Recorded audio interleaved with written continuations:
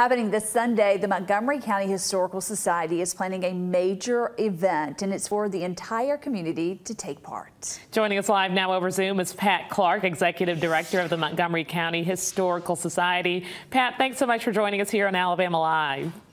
Oh, good morning, and thank you for having me. What can folks expect at this big event?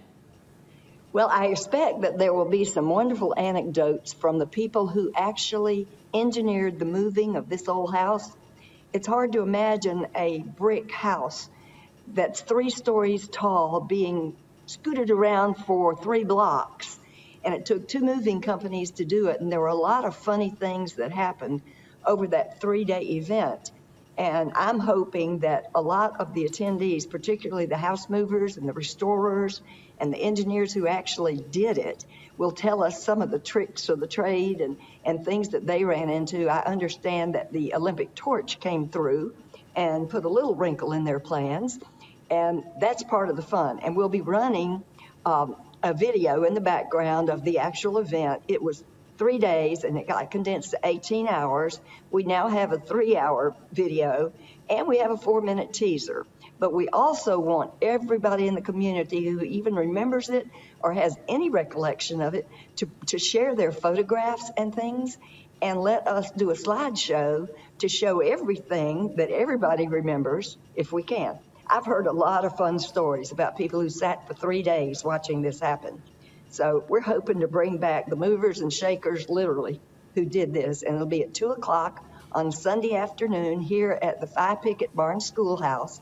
We're at the corner of Court and Mildred Streets. And we do have a lift up to our main floor, which is from the front porch. And it can take 1 person and chair at a time. And we hope all of you, even if you need it, will come and take advantage of that. We're going to serve coffee and pie and tea and have a nice informal anecdotal gathering where the audience can talk as well as the panelists at the round table. Yeah, it's a beautiful home. Go ahead. Thank you. It is. If you want to come, though, our seating is going to be limited. We'll be able to put up about 80 chairs in this room. So I would like for those who want to come to give us a call at the Historical Society.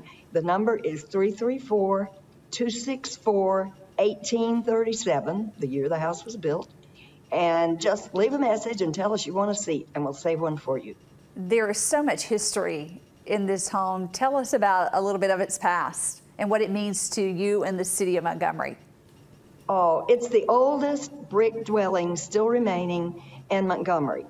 And it got preserved thanks to the Historical Society back in, who formed in '92, and in '95 they discovered that the U.S. government was going to demolish it so they could build the new courthouse, federal courthouse, and it had to be removed. So the Historical Society was able to talk them into paying for relocation of the house rather than demolition, so it has been preserved.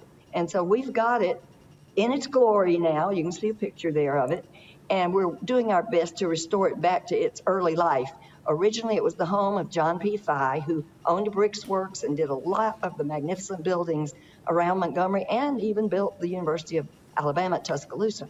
So he's very, very famous. And then he turned it over to the Pickett family. He sold it to them. And you can see a copy of the floor there, a picture of the tile, which is marble and slate that came from the original Capitol building that burned down in 1850.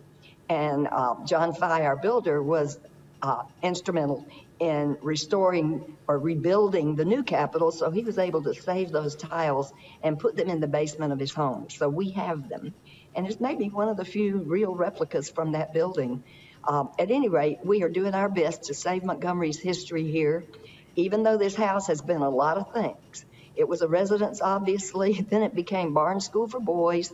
It's been an insurance agency, a paint store, a convenience store, all sorts of things, even a church along the way.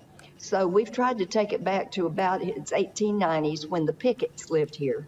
Albert Pickett was the first Alabama historian, and he bought the house from Fye. His wife got to move in, but he unfortunately died before he could get moved in. Just so much history it's right there. And I know folks are going to want to check this out and come and tell some of those stories that you shared with us today once again. So give us those details one more time if folks want to come to this event. Okay, just call 334-264-1837. Leave us a voice message, and we will make sure that we take that down and save you a seat. If you'd like to go onto our website, www.mchsal.org, actually it'd probably be easier to just go info@mchsal.org and leave us a message there, and that will come straight to me, so I can add your name to the list that way too. All right, Pat. We hope everybody will hear this. Thank you. All right, Pat, thanks so much for joining us here on Alabama Live. We appreciate it. Thank you.